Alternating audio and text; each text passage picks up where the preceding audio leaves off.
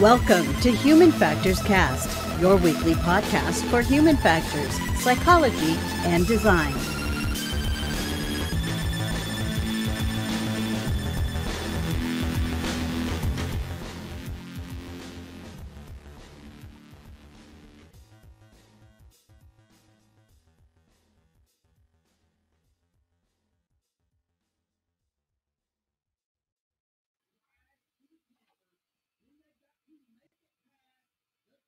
Hey everyone, welcome to a special conference coverage episode of Human Factors Cast. We're recording this on July 20th, 2022.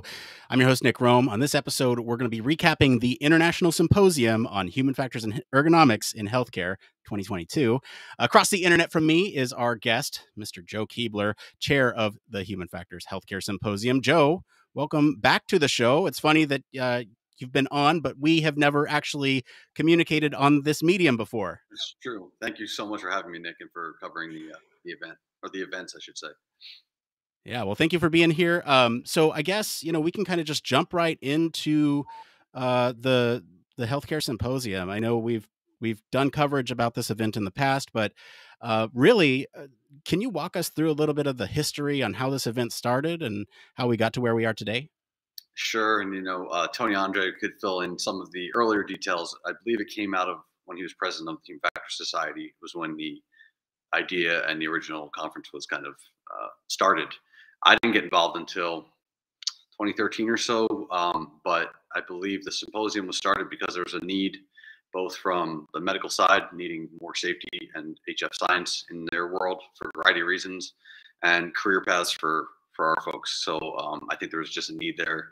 There's a variety of research that came out in the late 90s, early 2000s, making a call for improvements in patient safety. And a lot of that looked towards our science for that. And so the conference obviously was needed because it's been growing ever since, and we're larger now than we've ever been. The pandemic obviously caused some lower numbers in some of the conference attendance because we had to kind of cancel an event and shift it to an online event. But I think we're doing very well. And as a science, I think we're more involved in medicine now than we've ever been, which is exciting. So.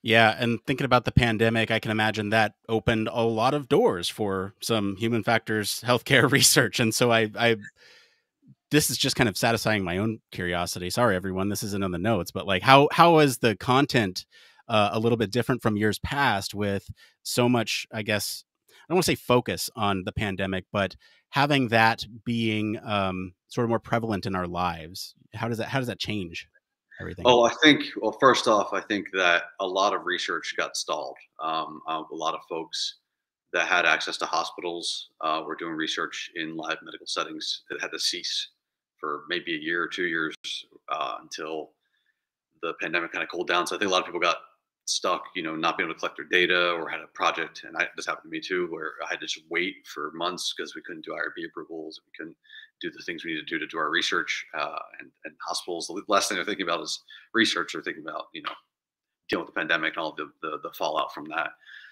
But we did see, as the year passed, the next conference came up, lots of folks submitting research around COVID and the interventions they used and how human factors helped with things like personal protective equipment and other, I don't really do research on this, but there's been a variety of papers and submissions surrounding HF applications for, pandemic safety in a sense. I don't know how else to frame it, but how to prepare hospitals, teams in hospitals to deal with, lots of sick patients.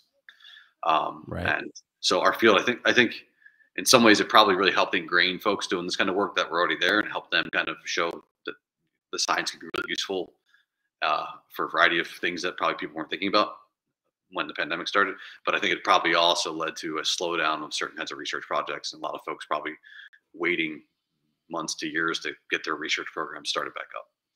Yeah. And now that we're kind of quote unquote out of this thing, right? I mean, I'd imagine there's kind of a surge now of all this research that's coming in that, as they catch up. I think so. And, we have the new journal, the Human Factors and Healthcare Journal now with Elsevier. And that, from my perspective, it's brand new journal. It's not even been a year, and we have so many articles already, and they're all free to the public. So it's really a great resource. But you're seeing that picked up a lot. And then this year, New Orleans was almost back to normal.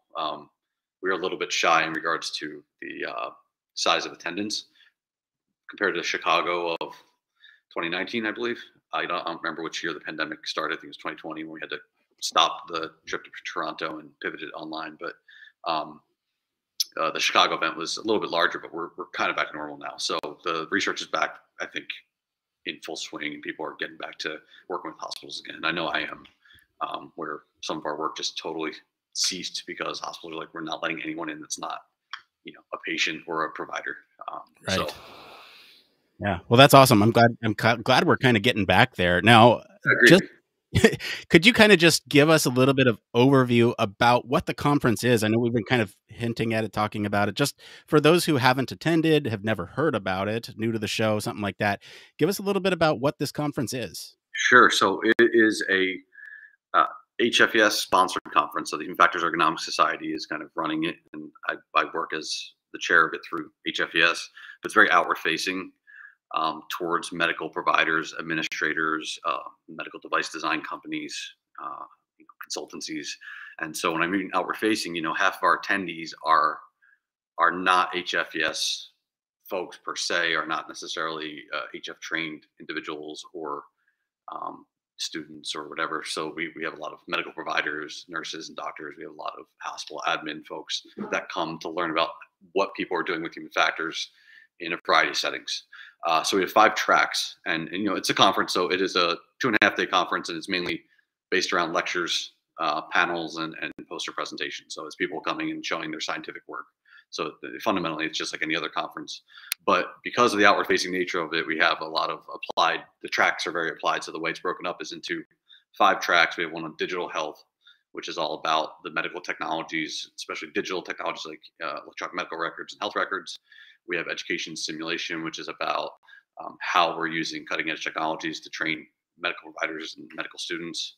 Hospital environments, which focuses on applying human factors and ergonomics to um, studying and implementing changes within hospitals, kind of at maybe a macroergonomic scale, but it could also be something like redesigning a hospital room, or it could be more safety initiatives, which ties to the other track, which is patient safety, which is very focused on patient safety changes, things that lead to safer care, reducing errors, things like that. And then medical device and drug delivery, which is probably our most popular track, which is all about usability and creation and FDA validation of medical devices. And so a lot of those talks are, we have workshops from the FDA, we have talks about various devices and interfaces being designed by all kinds of companies across the world that talk to the audience about what they're doing with their technologies and how they got them approved by the FDA or whatever governing body oversees those technologies. And even our keynote speaker this year was Matt Weinger, and his whole keynote was about a medical device that he had been working on for decades. So that's a big part of the conference, because we have really good attendance throughout, but whenever you go to the face-to-face conference, that the medical device room is always full to the doors, pretty much. Not to say that any of these other tracks are less important, but that's where a lot of the jobs are. I think a lot of the folks getting hired in this environment, getting hired to design medical devices and working in those domains. So Yeah, it feels. I was going to say it feels like the. So full disclosure, I've never actually been to this event in person. okay. I've been meaning to go. I've been meaning to go, and it's on my bucket list of things to do. Almost went in this year in person, but things didn't quite line up. But I really appreciate the sort of picture that you're painting here of the physical conference and sort of what I wouldn't say the popularity of necessarily of each track, but sort of the level of I'm going to say the level of commitment to each track and sort of the attendance about each track. It really gives a good sense of kind of where the industry's at, and we can talk a little bit towards the end about trends in human factors healthcare and what the future might hold. But can you elaborate just a little bit more on sort of the physical event, or I guess let's actually back up a minute and talk about the venue overall, right? We talked about the conference. Let's talk a little bit about the venue this year, because it's a little bit different. Because it was New Orleans, you mean? Well, because there were 2 components to it. Oh, sure. So, well, it's funny because you said they, yes, it was kind of like 2 separate events in a way, but I see what you're saying. Right. Really, the face-to-face conference. So maybe we should talk a little of the history here. So we have the first decade of the conference was always face to face, and we've been in a variety of cities like Chicago, Baltimore. We had it in New Orleans a couple times, um, and slowly that was growing over time. Then the pandemic happened. We were supposed to be in Toronto that year, and it got canceled because the event was like a week out, and we just had a lot of people emailing and worried and panicking, and I don't blame them. I probably was myself. It was just like no one wanted to get on a plane, no one wanted to be stuck in another country, coming from the U.S. to Canada or vice versa, and get stuck because they caught COVID and now to be quarantined for 18 days or whatever. So it was all brand new. Just canceling just made sense. It's a healthcare conference. We should be conscientious about who we serve and our job as safety professionals. It's kind of a smart thing to cancel a conference in the middle of the pandemic. So we pivoted to an online conference a couple months later. So we went from the face-to-face and canceled entirely. And then we went to an online format and basically ported the entire thing online as best we could. Obviously we had some attrition, but the conference was very well attended. I mean, we were probably face-to-face getting 500 attendees. And for that first online event, we had like 800 or something like that because so many people could attend that wouldn't have been able to for other reasons. So being online, we found out, okay, wow, this opens it up to a variety of professionals, maybe younger folks who can't afford to go to a conference, maybe people who are international, can't afford or don't have the time to come across, to the United States or to Canada. So then we did the virtual one again the following year because the pandemic was still full force. And then this year, things were cooling down and we decided to go face to face. But then the question remained of, well, are we still providing content for these folks online? And that's why we did 2 events, because we assumed that some people are still going to come to face to face. We'll get that normal attendance we were getting for those first 8 or 9 years. But there's probably some set of people, students and international people and folks who couldn't travel to a face-to-face conference because they still couldn't risk COVID for a variety of reasons that we were still serving. And I think it ended up being, we had a pretty good attendance for both considering. So we figured that it was filling a need there, Nick, that the online component would serve different folks. Maybe some people would be at the same both, but most people would probably be at the online one because whatever, circumstances they're in, it was easier for them to attend that than face-to-face in New Orleans.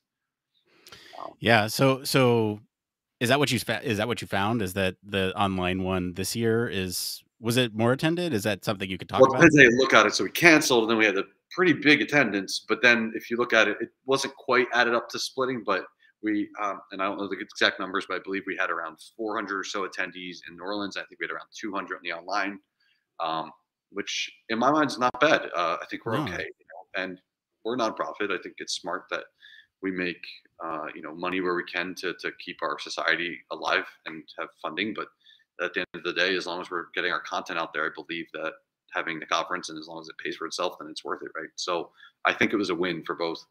And it's a lot of work. I don't know if we'll be doing it every year. We now have 3 kind of healthcare events because we have the main HFES conference, which has its own track that's HCTG, the healthcare TG, and they have their own content. And then we have the healthcare symposium that's face to face, and then maybe this virtual event that's maybe every year, every 2 years. That's not up to me. That's up to the executive council and other folks to decide that. But I think this is our kind of proof of concept of it worked, and it might have been worth it, and maybe it's worth it to have it at some interval every year or every 2 years or something. So I think it was a win for both. And the face-to-face conference was a success, and we didn't have, I believe, like there was one person reported COVID after the conference was over. So it's like, who knows where they caught it. But there wasn't like, I've heard of other conferences where there's like outbreaks and stuff. So we were very safe. There was vaccination cards required and masking. So we played it very safe because, half the attendees are medical providers. We can't be having MDs come to our conference and catching COVID. I think it just looks really strange to be a safety science and not be as safe as possible. But I do think having a face-to-face event, as someone who, hadn't been to anything like that in years because of the pandemic, it was really nice to just be back face-to-face with people. So I really enjoyed it. Yeah, I mean, nothing beats that face-to-face networking that you can pull somebody aside into a corner and just say, "Hey, really appreciate that." Yeah, exactly. And that's that for meeting new people. So yeah. And oh, sorry. Yeah, go ahead. No, go ahead. Layout. So I'm happy to talk about that. You had said that was your original question. Then we had back. Yeah. Tell me about sort of New Orleans. Just tell me about how it was this year. Yeah, it was great, and it was really nice weather. The conference it was in Hilton, I believe, and I think so. And I apologize if I'm wrong about that. But we use the conference center, and we usually have 4 rooms that each track gets a room, and then in between the rooms, there's coffee and water and snacks, and the vendors get various desks to show off for jobs or advertise. Um, and then so it went very well, and we had 2.5 days of content. Um, I think it went out without a hitch, really. And then at night we have poster sessions. There was a tornado that hit New Orleans the second night. That was unfortunate because there was a fundraising event that a lot of people end up not going to because there's this tornado in the city. But really, the conference went very well, and really interesting talks, stuff about COVID. I saw a couple talks on that were really compelling. Um, so it's nice because it's really intimate.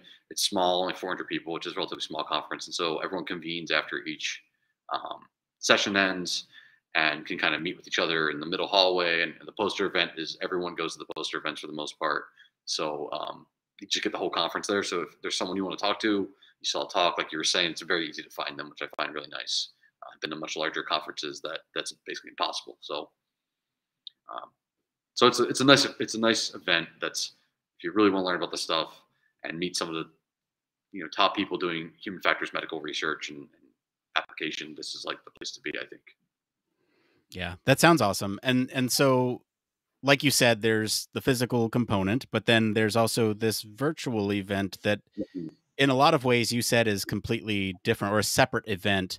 And can you kind of talk a little bit through that? Like, what does it look like? Yeah, I've seen it, but for others who haven't, what does it look like? So the original virtual, so there's kind of like 2 virtual events because the first 2 years were in lieu of the face to face.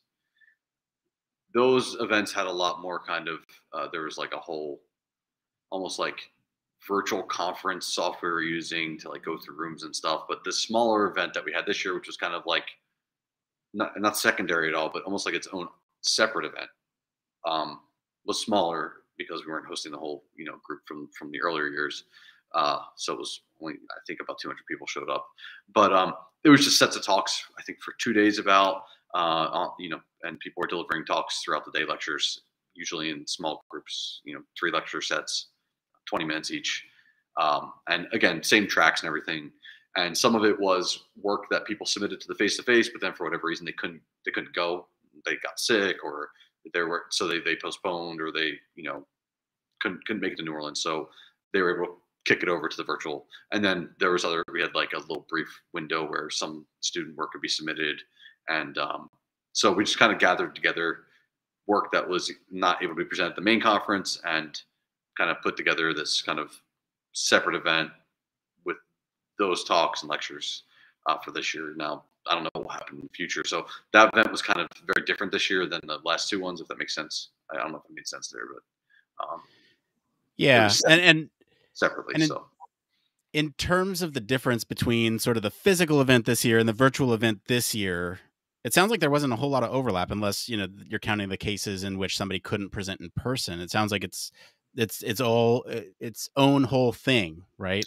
correct. It was new. It was separate research. I think a couple people got invited to either submit an extension or if there's a good talk. I think we might have had a couple folks that present New Orleans present, but yeah, no, it was all novel work. So it was all different for the most part, probably 90% from the face-to-face conference. So there was some, I guess, appeal if you really want to like, hear about everything that happened this year in human factors and healthcare that anyone submitted for presentations or lectures. Going to both events was maybe something you'd want to do, definitely. But I guess it depends on what your research areas are. You could look at the program ahead of time. So I think it just depends on what you're trying to find and get out of the conference, right?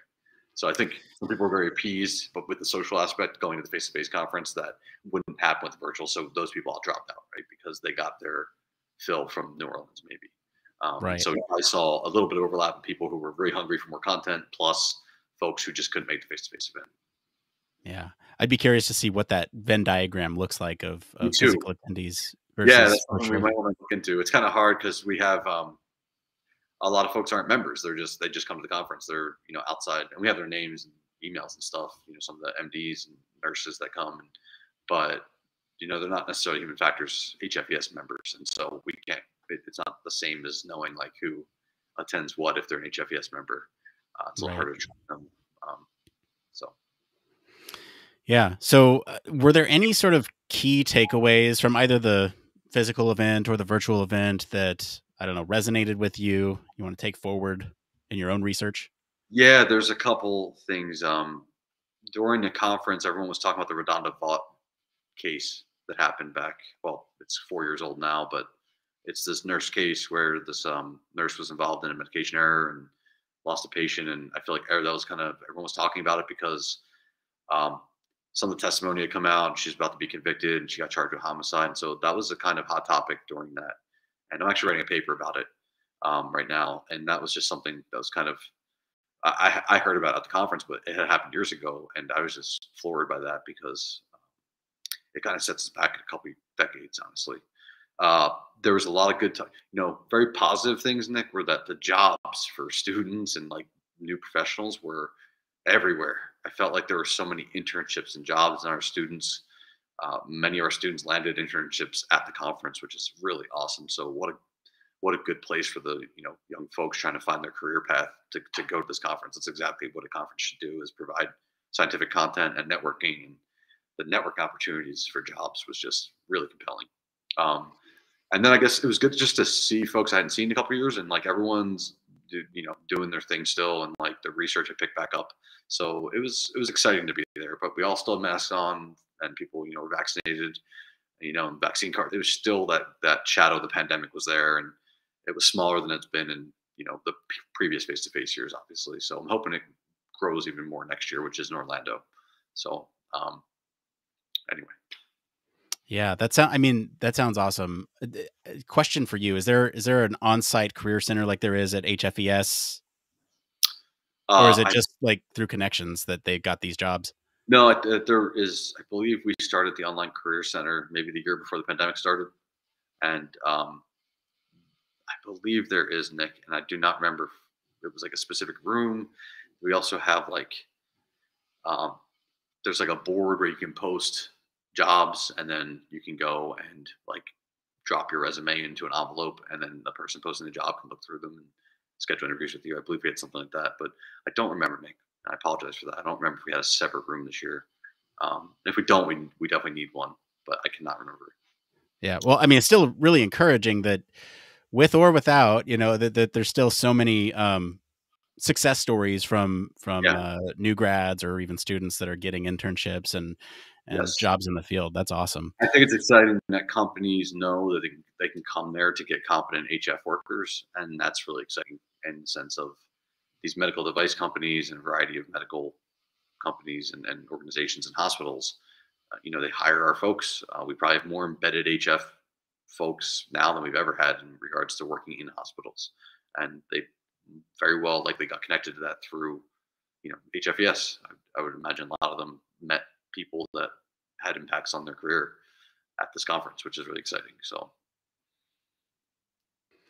Yeah, so let's pivot away from the conference a little bit because sure. I want to talk to you about sort of the current state of human factors healthcare and then kind of where we're going in the future, right? Okay. Like healthcare covers so much. And so I don't even know where to start with this. We've covered topics on the show like where paramedics have jetpacks and they're going to help people, in the UK. And then there's also stories where like I guess just a couple weeks ago we talked about putting quote unquote robots in seniors' homes to help with some of that loneliness that they experience. And so, those kind of are wrapped up in healthcare. But from your perspective, I'm really curious on where you see the field right now and kind of where we're going in the next few years.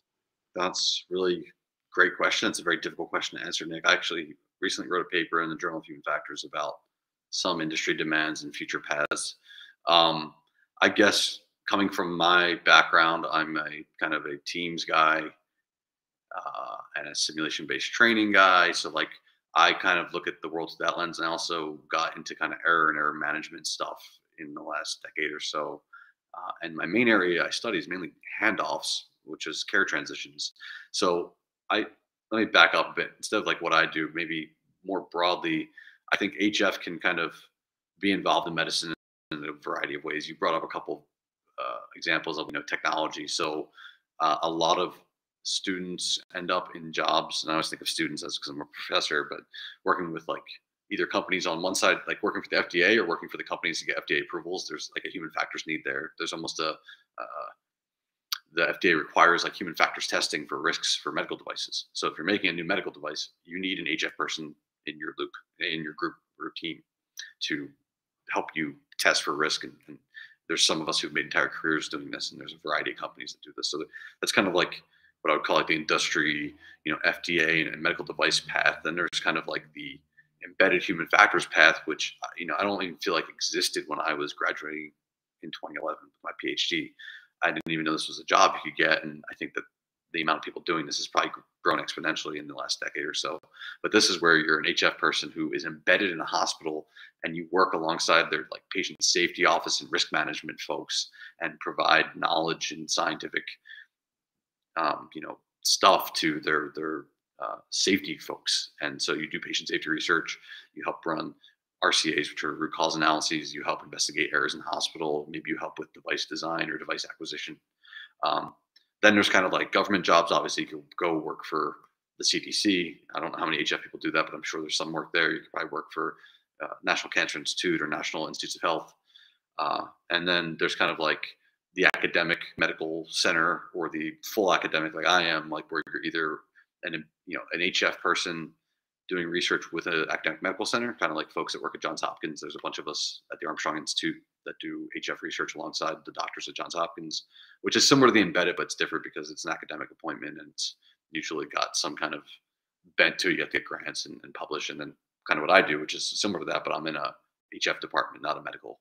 And so all of our medical work is like outside of, with partnerships, not directly at my university, for instance, but although some of us might be. So I see like those are some of the places where HF like intervenes with medicine. So it's kind of in like designing devices, developing simulation-based training, and evaluating those things, evaluating teams in medicine, safety management, error management, in hospital, ergonomics and improvement. I feel like I rattle off here for a long time. There's also the whole at-home health thing, which is way outside of what I do. But then there's the whole, like, kind of what you were mentioning with the in-home robot. There's a lot of folks that do at-home health and research on how to improve, older adults, people who can't leave their homes, people with disabilities. There's probably, an endless variety of HF applications in those domains as well. I'm just kind of haphazardly going through this, but those seem to be the major areas, and it kind of aligns with our tracks to a degree, not quite, but it's like kind of medical devices, patient safety to some degree, hospital designs and environment, clinical decision making, at-home health, telehealth. These are the major areas I see HF really intervening, at least on the very applied side. Like this is where maybe someone gets a PhD or a master's in HF, and they go work for a company helping design robotic surgery units, or help design simulation-based training for medical school.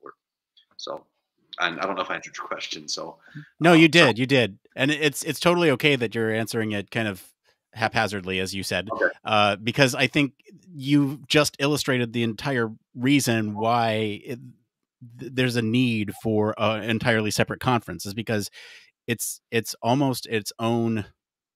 It is its own subdomain of human factors, and there's almost everything that you can do in human factors can apply to healthcare, and in some way, shape, or form, even stuff that is being applied in other domains. I'd imagine there's some things in surface transportation that design of ambulance could learn from, or like anything like that. And so the fact that you've kind of addressed all of that in just one comment is enough to say, yes, there is a need for this entire conference based on this subdomain, and especially when people's lives are at stake here. That's also something to consider. One sort of follow-up question I had for you, a lot of the stuff that you were talking about, and it sounded more centered towards American, a lot of 3-letter agencies, and it is an international symposium, and it's just to answer my curiosity, and because I know Barry, my traditional co-host, would ask about what international brings to the table. Like, what types of things do you see from the international presenters at this conference? Sure. Our international presence could probably be larger. It's probably tough for people to come for a 2-day conference. It's short, right? So I don't know if that limits us, but we do have a couple of international researchers, like SQ comes to mind, who is a patient safety researcher, and one of these embedded HF folks. He was one of the first ones I met in regards to being like HF in a hospital system. He's in a pediatric system in Southeast Asia, and so he does hospital safety HF research and application in a live hospital environment. Every day he's being faced with different challenges. So I think of SQ.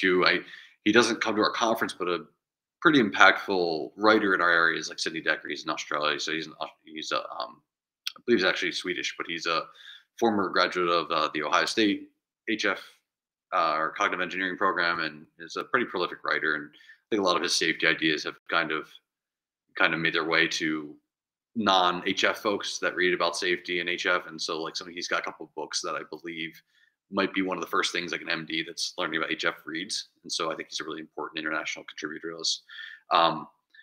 But Nick, I think we could probably do a little bit better of a job of having more international folks attend and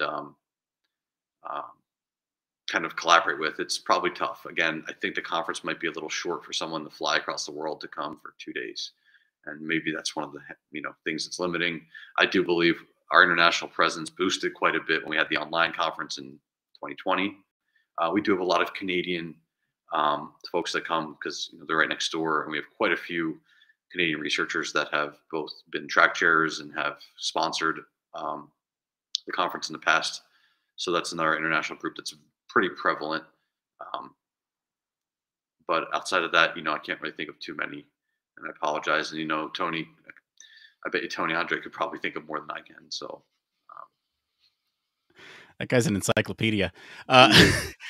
So I want to touch on sort of the future of healthcare, because we talked a lot about, at least on the show, like some of these very, I don't know, they seem far-fetched in some ways, but are not so far-fetched in a lot of ways too, right? Like being able to identify, I don't know, certain diagnoses through the use of AI or anything like that. And I know we're kind of working secretly behind the scenes here on AI in healthcare, and what the human factors connection to that is. And so stay tuned for that, I guess. Tease. But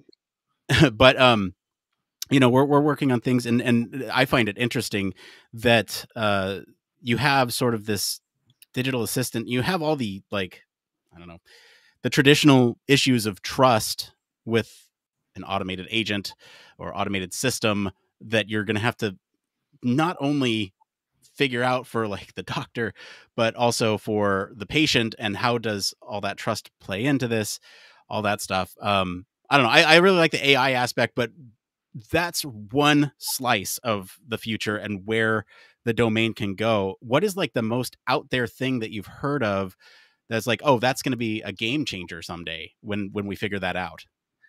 I mean, out there, I'm thinking like, robotic surgery in a long duration space flight or something like that. Hopefully that never has to happen. Like, that's something that's like really crazy out there. Yeah. But not really practical, right? So when I think kind of future 10, 15, 20 years out, I think about like how so much still needs to change right now. And like, just, we're going to keep, let me back up. We like to throw technology at problems. It's common to do that. And I think oftentimes we don't know what the problem is well enough to put the right technology in the right place and have it designed correctly for the issues that are at hand. And so I see both great benefits and major issues arising with things like telemedicine and the use of telemedicine. I think that and this is related to the paper I told you about earlier, which I'm happy to send you, that I wrote, I guess, earlier this year, that as our population ages, we're going to have a lot more people using telemedicine because they don't leave their home or they can't drive anymore. And the geriatric population in the United States is going to grow very large by 2050. I don't have the exact numbers off my head, but it's going to be a huge strain on our medical system. So we're going to have to rely on things like maybe robotic ambulances, telemedical, consulting. Instead of ever going to a doctor again, you're doing everything online. More advanced robotic surgeries and advanced robotic procedures and use of robots in other ways, robotic nurses and robotic assistants, those already exist. There are already hospitals using robots in pretty complex ways. So how are those going to change? And I used to study human robot teaming for the military. Human robot teaming for medicine, I think, is kind of just starting to be looked at. We obviously there's been a lot of robotic surgeries over the last 2 decades, but I mean in a more complex way when we have maybe AI or more intelligent robotics that do decision making and maybe intervene or do things that are unexpected. And so, what does that kind of team look like? How do you train people to prepare to deal with a complex robotic system that's making decisions alongside them and doing things that maybe they don't quite understand? Like, so it gets back to automation and mode awareness stuff, right? Kind of core human factors ideas. Um, so I think that those are a couple things. I think error management and error mitigation is a big one. There's a whole there's this kind of philosophy like safety one and safety two philosophy. I've even heard now there's safety three, and these are just different kinds of ways of approaching errors. Kind of safety one, and I'm really shorthanding this, but is it very much about like finding out what errors are existing and kind of counting them and trying to figure out like where the errors are happening.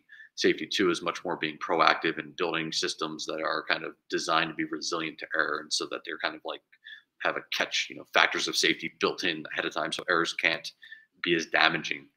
And now people are saying safety three, which is kind of like a socio-technical approach and considers both. And I don't know, these ideas to me, it really comes down to like how many resources do these hospitals have? But my point being is that error management is in fluctuation. Like the Redonda Balk case I was talking about, she reported the medical error voluntarily, and now she got convicted of homicide. I think that set us back 2 decades in some ways. I think there's a lot of nurses and medical providers out there scared to death to report an error, but reporting errors is how we understand where there's potential flaws in the system, where there's potential devices that aren't useful, where there's potential processes that are problematic or unsafe. So I think that there's a lot of work to be done there.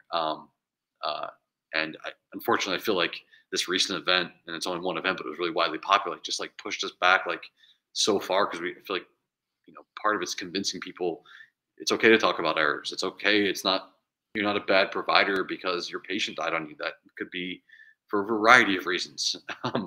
You're working with sick people and in a complex system that's not necessarily safe.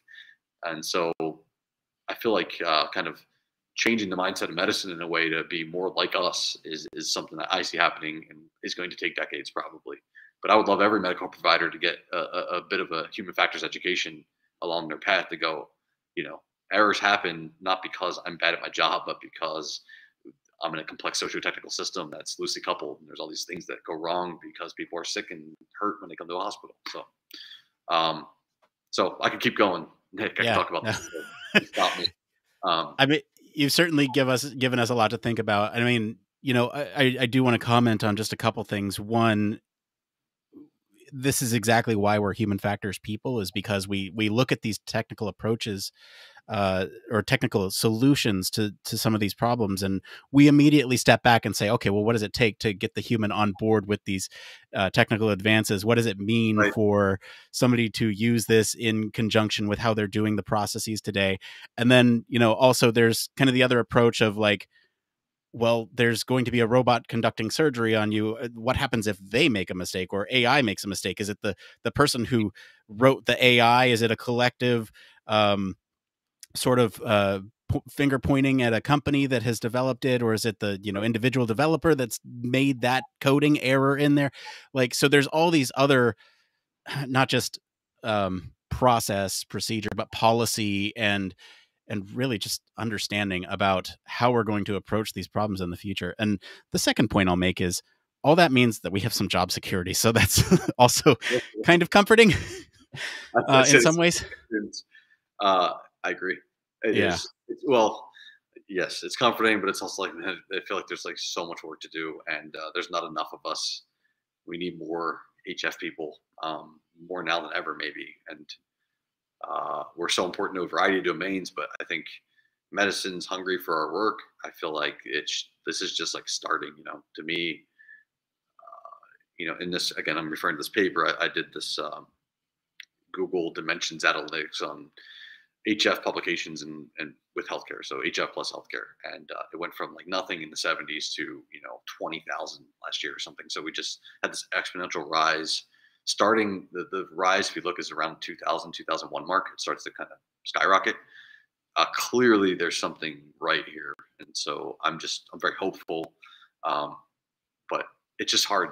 It's hard to kind of, I don't want to say sell our science, to convince people that this is valid and valuable. And I feel like most people get a concept of what we do and don't even understand it well enough to like know how valuable it is, So probably need a little bit of a marketing and branding thing there. But I spoke to my friend Mike Rosen, who's at Johns Hopkins, probably about a year ago, and we were talking about this very problem of like kind of how do we brand ourselves, because most of us are trained in such diverse areas. You got one guy or gal who's an expert in automation, another one who's an expert in error management, another one who is in driving, and another one who is robotics, and we all have these different backgrounds in HF. And so when you then outward face to a hospital, it's like, well, what background, how does this guy that does robotics and this gal that does automation, like, they're very different people in my mind. So, and it's not necessarily like, I don't know, branding problem for HF, but it's just that like we have such diverse backgrounds that it's not always, the same degree does not always equal the same skill set. And I think that in some ways is probably difficult for hospitals and organizations to understand in the medical community. Perhaps I'm speculating. Yeah. I do understand a lot of that. There's a lot of work to be done, not only in the field, but within explaining the importance of the field. And I feel like that is a battle that we are continuously fighting. And so with that, do you have any other closing thoughts about the Healthcare Symposium, future of healthcare, human factors, anything? I think the future is pretty bright. I think that the conference is going to keep growing. We don't want to get huge because we like how it's small and intimate and easy to meet people. So I think that, if we ended up being a conference that sits around 600 people, 700 people each year, that'd be awesome. But we are fine with 400 if that's what it ends up being. I think that there's this community of people that always show up. So conference is great. And we have now brought Dr. Tara Cohen in from Cedars-Sinai, who is going to be assisting me and Tony and eventually taking the conference over down the road. I'm still on board for a few more years, and Tara's great. So she's already working with me and Tony. So it's going to be in good hands, at least for the foreseeable future. And then the field itself and HF, I just feel like the jobs and the opportunities are just vast. So I see so much opportunity and potential for growth for our field and for students in this field to get amazing careers and do really amazing, critically important, work to save people's lives in some instances. So, couldn't be more exciting than that for an HF engineer or psychologist. So. Yeah. Well, what you could always do is if the conference does blow up, you could always split it off again. And there you go. It's a lot of work. Maybe one day. True, Nick. I mean, already, there's already large things happening within the conference. We already see that certain areas are really popular. So you might be on something there. Yeah. All right. Well, that's it for today, everyone. If you like this coverage, want to hear more from Joe, go check out our interview with him from 2019 so you can see how the conference has grown and some of his research interests he talks about in that interview as well. Comment wherever you're listening with what you think of the coverage. For more in-depth discussion, you can always join us on our Discord community. You can visit our official website, sign up for our newsletter, stay up to date with all the latest Human Factors news. If you like what you hear, you want to support the show, there's a couple things you can do. One, you can leave us a 5-star review wherever you're watching or listening right now. 2, you can tell your friends about us. Word of mouth really helps us grow. And 3, if you're able to, if you're financially able to, consider supporting us on Patreon. That really helps for contributing to some of the show costs and making sure that we stay afloat. And my pocketbook empty. And as always, links to all of our socials and our website are in the description of this episode. I want to thank Joe Keebler for being on the show today. Where can our listeners go and find you if they want to talk more about the Healthcare Symposium? You can find my LinkedIn page under Joseph Keebler. You can find me at Embry-Riddle Aeronautical University's webpage. I'm the Department of Human Factors in Daytona Beach. And I also have Google Scholar. If you want to look up any of my publications, I'm easy to find on there. My profile has everything I've ever published on there. So awesome. As for me, I've been your host, Nick Rome. You can find me on our Discord and across social media at Nick_Rome. Thanks again for tuning in to Human Factors Cast. Until next time, Joe, you've been on the show before. We say it depends at the end. Ready? 1, 2, 3. It depends.